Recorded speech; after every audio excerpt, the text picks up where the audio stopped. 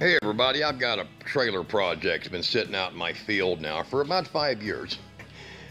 And we're going to be completing it. Now this originally was a travel trailer frame, but however it is 2 by 5 and a quarter, 2 and a quarter by 5 and a quarter box, and 3/16 metal wall, which makes it pretty strong.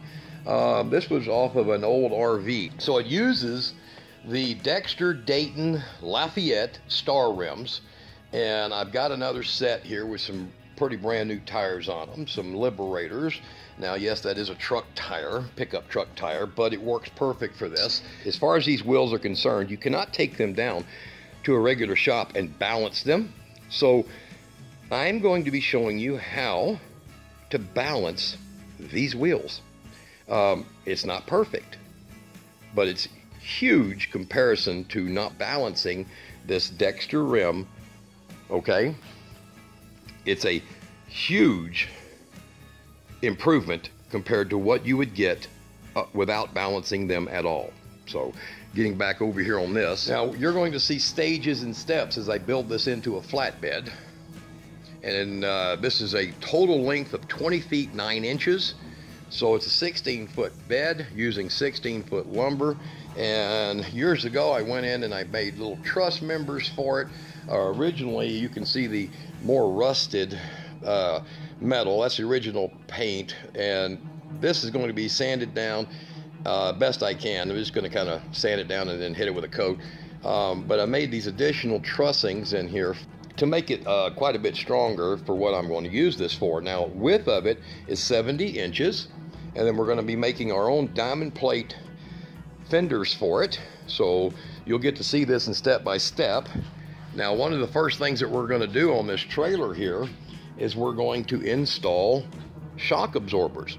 Now, most of you guys probably have never seen this style shock absorber. You can spend a ton of money going to a trailer place and getting these for about 50 bucks a piece. But I got these for about $20 a piece, and they're not for a trailer originally, but they're made to hold up a V8 engine. You know, they're made strong enough and to support the weight of a V8 engines or to react to the weight of a V8 engine. So you can see here, very nice slow response, very good dampening. And I'm going to put a link in the bottom of the video. So down at the bottom of the video, I usually do this for everybody, and I'll show you where I got these from. But it's a Monroe shock. Gabriel also makes a similar model, and I'll put a link for that too. But these shocks will be mounted using standard carriers, just like this, that I'll be cutting and mounting, welding onto the frame like this, to go down and hit the axle.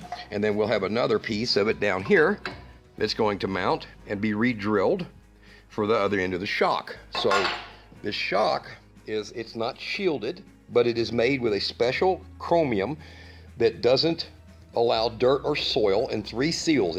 You'll notice how thick this is right here. It has 3 seals. So it has a wiper seal that'll remove any soil or dirt. And by placing these in this upright position and making a splash plate drop down on my trailer here on this side of the frame, on the inside of the frame, it'll keep it pretty clean. So we're going to make a little piece of angle of sheet metal that's just going to block it from debris. But these shocks will save your tires. So if you want to put shocks on an RV trailer or a fifth wheel or just a flatbed, so you extend the life of your tires, which it'll do greatly, it's worth it. It's about 75 bucks by the time you're done to put shocks on your trailer. And you'll see me do that in the first step of this video, kind of a series that I'm going to do. So hopefully that's going to help people. Here is the box it comes in, gas charged shock absorber, and here is the hardware that comes with it. So you can see it's going to be an easy mount. Plenty of room with this shock to fit in here. As you can see it going down, here's touching the U-bolt carrier right there for the axle. Plenty of space, and I'll compress this by 1/3 of the way when I do the makeup on it so that it has plenty of travel. And since it's pretty much topped out with no weight currently on it, that'll be perfect for this trailer. So we'll get it set up so you'll know what this is. And looks like it's Border Collie time. Bring it here. Nothing like a Border Collie. Get you a helper too. They come out and come in handy. So we'll see this. We'll also cut and chop. This trailer had a start on it, and now we're going to go ahead and finish it. So all the stuff that's currently in the shop, this trailer is being finished. Been working on some other RVs here lately while I've had home time, and this is our next project. Y'all be watching for it.